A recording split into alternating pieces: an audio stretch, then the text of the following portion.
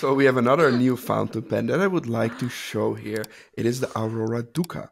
After the 100th year's anniversary fountain pen, Aurora celebrates once again the royalty of Turin with a majestic and elegant pen. The first capital of Italy, the city of a royal family, Turin houses in its palaces elegant rooms with refined and precious materials. The cabochon top, the new cap ring, and the new finial of the Aurora Duca characterize the elegant and majestic shape of the fountain pen. The Duca fountain pen is created using solid sterling silver with a flame guilloche effect. The details are also created from sterling silver, and the cap and barrel are coated in blue glazed lacquer.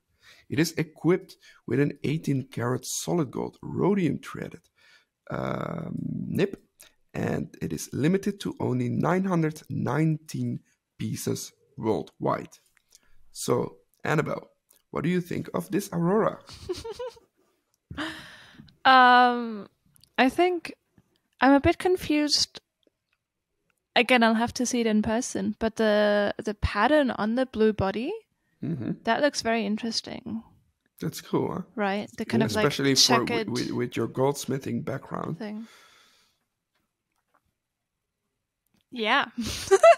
Yeah, no, it's interesting. I want to feel it. Again, there's not much to say unless I can like touch it and feel it and smell it. But it looks interesting. Really important to smell it. Ben, what do you think of the Aurora Duca?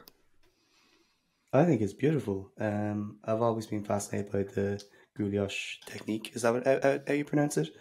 Yes. I've always been fascinated with that technique, and I've always wanted to actually utilize it at some point in one of my pens. So yeah, I really like it.